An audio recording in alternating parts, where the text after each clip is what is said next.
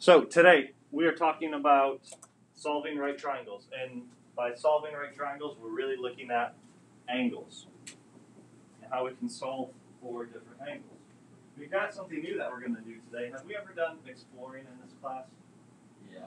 We have done exploring? No. We've explored? No. Oh, I got to stay up here while I record so they can hear me. Virtual students can hear me.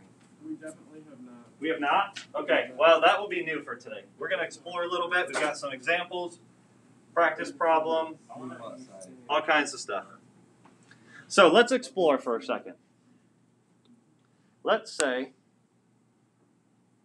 you have a problem like this. 8 times x equals 24. What are we going to do to solve for x? We're going to divide by 8. So we have x over here that is being multiplied by 8, and we do what to get x by itself? We divide, but like dividing is the what of multiplication? It's the opposite, or some might say the inverse. Very good. What if we have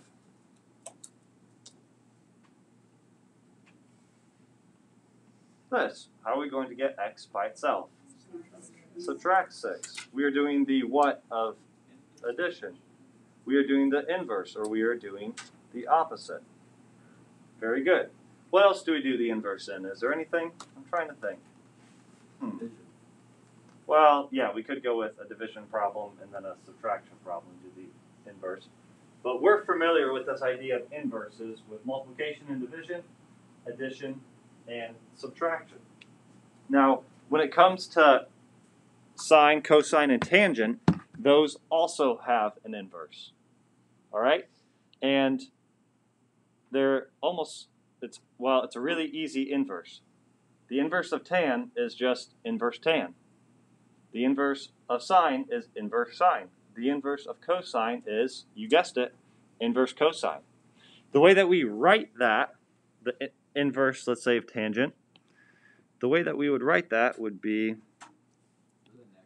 tan inverse of whatever is there. Okay?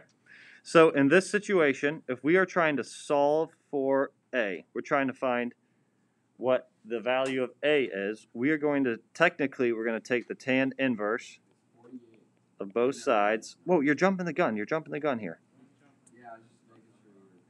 Oh, okay.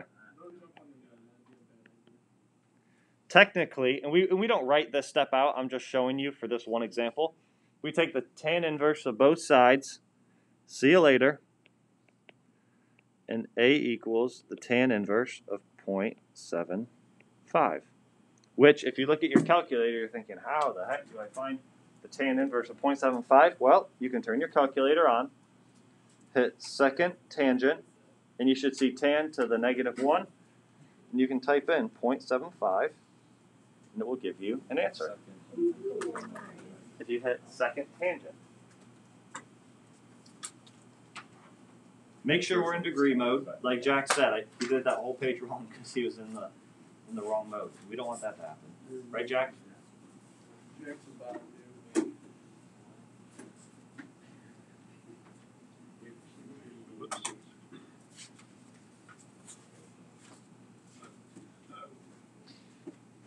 Now, for the next one. Sine inverse, well, we should say b equals the sine inverse of 0.87. Did anyone find what that was? Rounded to what I say, the 10th? Nearest 10th?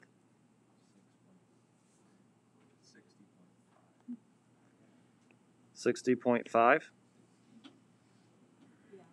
All right. C equals the cosine inverse of 0.15. 81.4.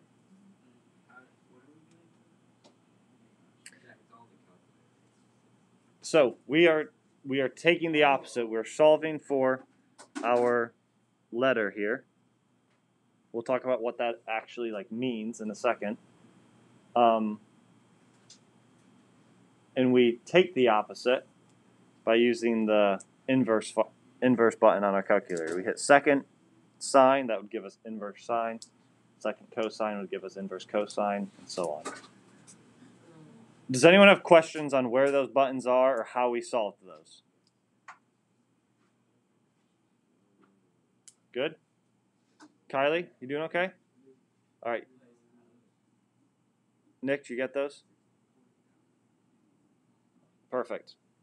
So when we say that, you know, inverse sine of 0.87 is 60.5, and we find this b value, like what is that? If we think about a triangle, what is that? Is that a side length? Like what is 60.5? What did we just find? Yeah, we just found an angle. We just found that in whatever triangle we have, we're going from the perspective of B, right? Oh, I didn't draw a good triangle. Sorry. I need to draw a right triangle.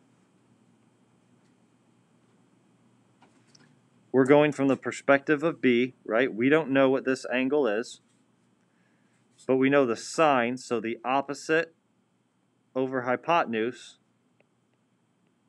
is 0.87, and we use the inverse sine function to say, hey, angle B is 60.5 degrees.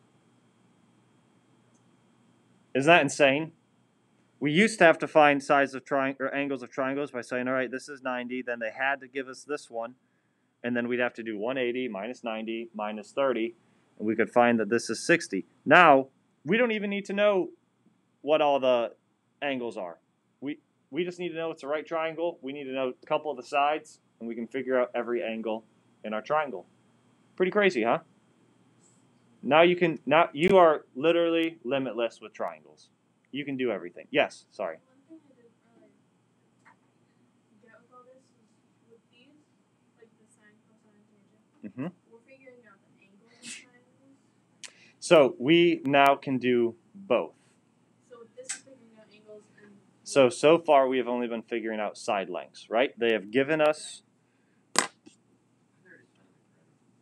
What the heck? Like here, they have given us the angle, and we have been finding side lengths. Okay. Now what they'll be able to do, they'll be able to say, hey, this is 20, this is 17.8, what is this? And x would be right here, and we'll be able to solve for an angle. Okay. Anytime we use angle, or we're looking for an angle, and this is really important, probably something you want to write down on your note packet. I think it's on there somewhere. Anytime we are looking for an angle, we will use inverse tan, inverse sine, inverse cosine. We always use inverses to find angle measures.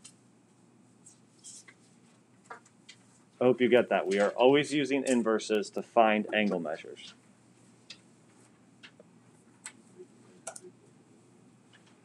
Right? Because in our setup, it makes sense. Because in our setup, the angle measure is inside of sine, cosine, or tangent. So if we are looking for the angle measure, if our variable is the angle measure, we're always going to have to use the inverse to bring sine, cosine, or tangent to the other side. So today we'll be using a lot of the inverses.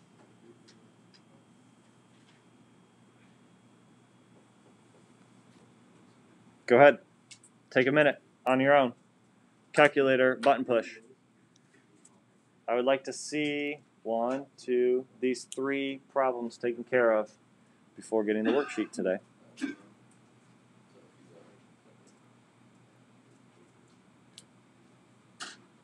If you have questions, ask me.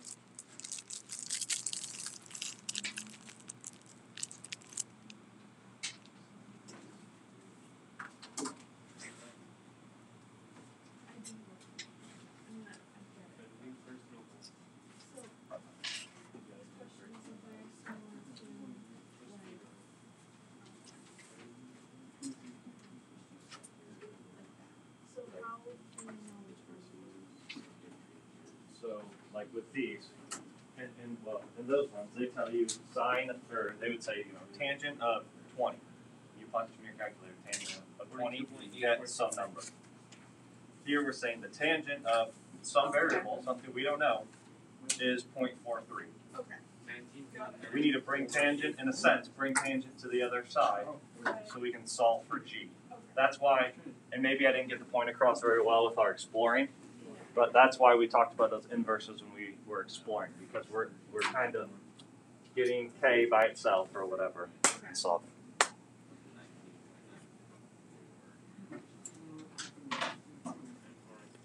It's the bottom 3.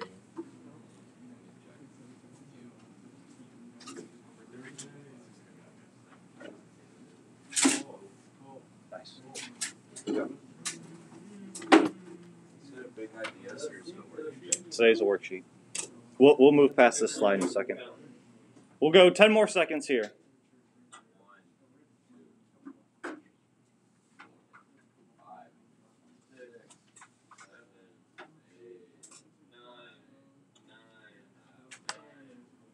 Come on, you guys are doing so good.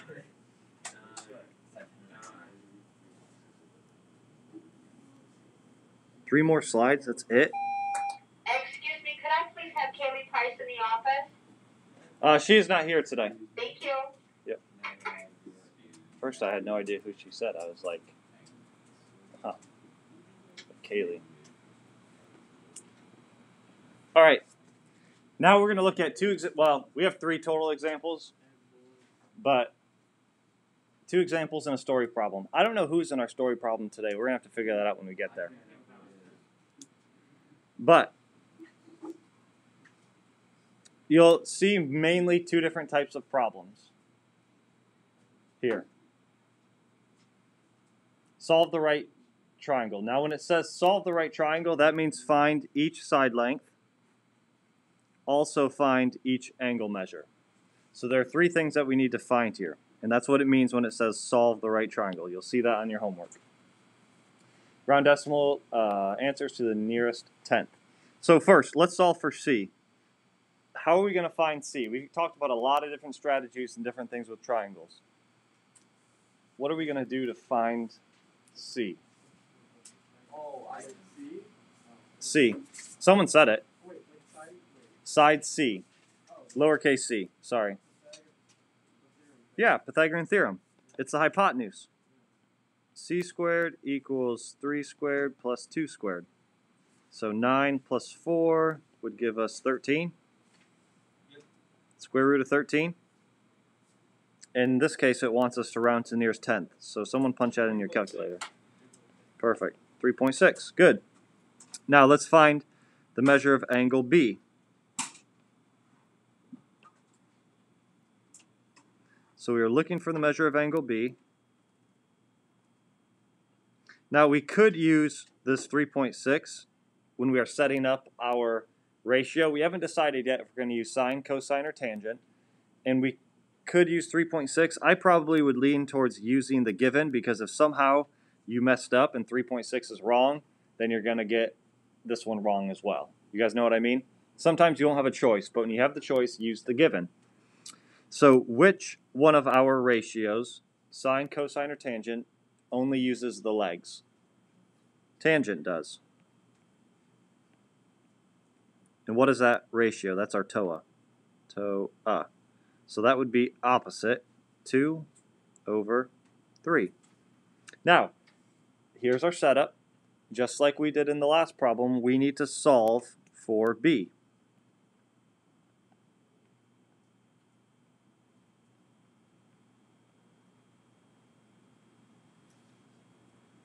So we take the inverse tan. Again, we're solving for the angle. We always use inverse tan, or the inverse function, to solve. So we can just punch that right in our calculator. Second tan, 2 divided by 3, close your parentheses. And what did you get? 33.7. Any questions on that one?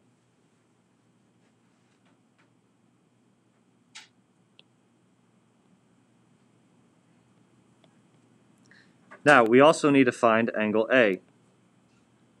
What could we do to find angle A? So, 2 options. Both of you are correct. Hannah said we could just subtract. We know 2 out of the 3, right? So we have 180 minus 90 minus 33.7.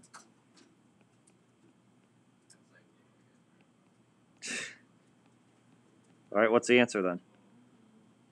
Because I can't do that in my head. Yeah, for some little kid math, huh?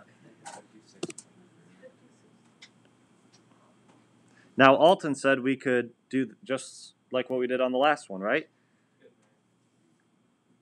We have angle A. The opposite is 3.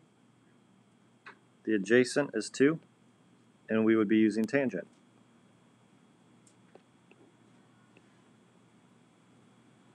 Whoops. A equals the tan inverse of 3 over 2, which hopefully is 56.3. Otherwise, we really messed up. Is it? Is it? Is it? Cole's nodding. Are you nodding just so that we can keep moving, or is it actually? It is? Yes? Sweet. No? 56.3. Right? Yeah. Okay, good. We're not gonna need this to get our homework. What? Like, we're not gonna need these answers to get our homework. No, you only need the warm-up and the practice. This is just an example. What questions? How are we feeling about this? Is this pretty easy for what we've talked about so far? Or a little bit tricky? Not too bad?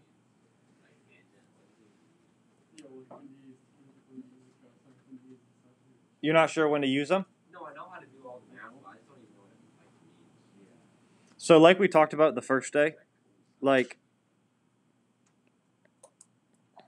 whoops.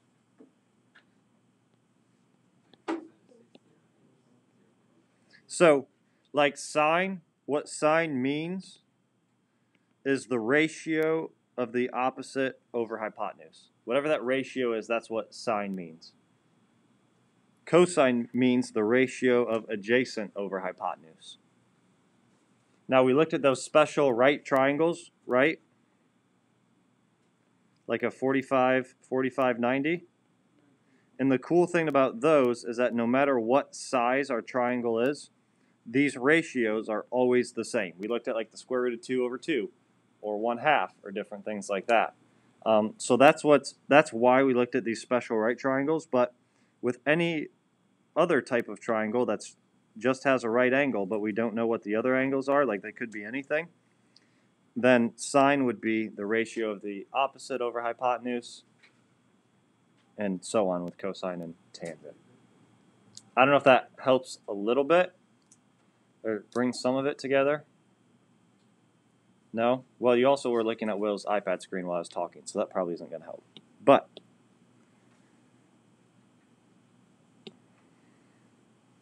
if we look at this one, example 3, here's another type of problem you'll see. Solve the right triangle. So we need to find angle G.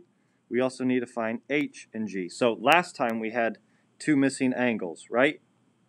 This time we have 2 missing sides.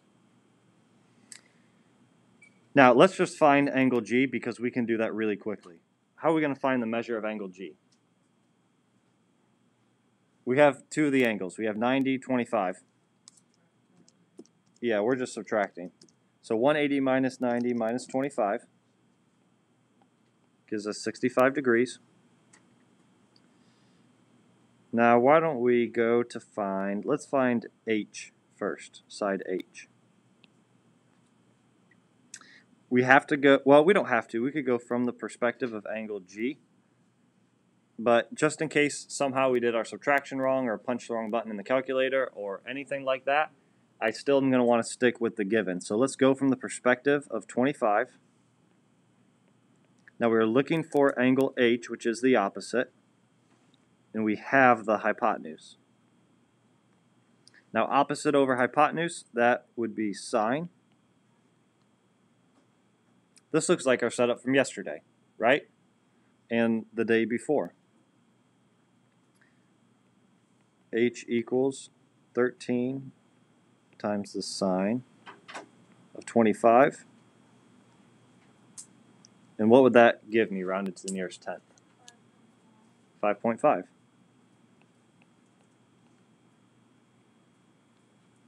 Now we are finding G.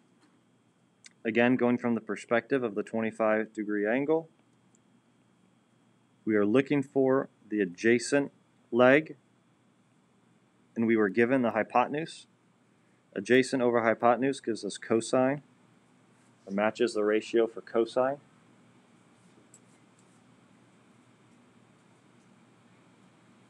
G times 1 is just G. 13 times the cosine of 25 would give us, somebody?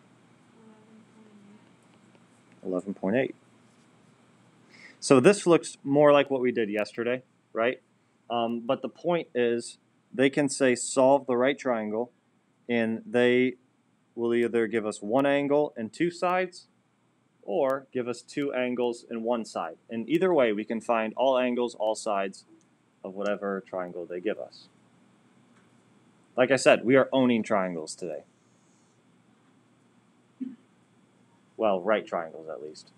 We will completely own triangles of all shapes next week. What questions do you guys have? I have one more example. Okay. Is anybody involved in theater? Anybody?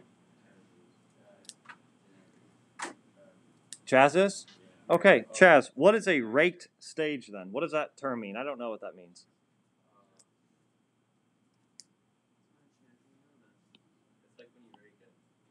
Rake it? Oh, like yard work? Like with a rake? Oh, if it gets dirty from like confetti or something like that. Oh, okay. So, our school, new school, we're building a raked stage. So, confetti is built in. The stage will be 30 feet long from front to back. Stage front, stage back, 30 feet. Where are we going? From front to back. Oh, with a total rise of 2 feet. I have a feeling a raked stage doesn't have anything to do with rakes. You want the rake elevation, angle of elevation, to be 5 degrees or less for safety. Is the rake stage within your desired range? So is this a safe raked stage? Well, we would have to solve for x to see if it's greater than or less than 5 degrees. So we have angle x. We know that's going to be our angle. Equals. We are given the hypotenuse. Yep. We are also given the opposite side. So that would mean we would be using sine, right? That is opposite over hypotenuse. Sine inverse of 2 over 30. What does that give us? What does that give us? Oh, I got my calculator right here. Second, sine 2 divided by 30. 3.8. So is, Chaz, is our stage safe? Yeah, it is, because it's has less than a 5 degree angle of elevation.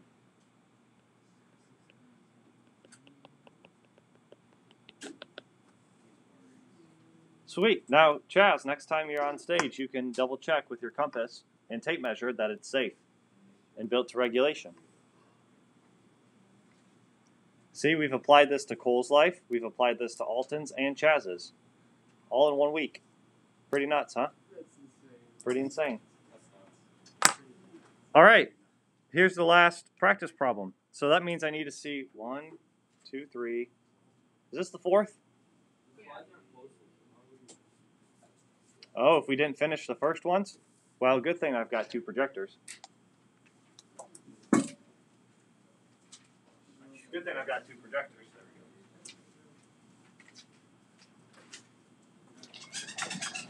go. Also, I thought I did post the slides, but are they not on there?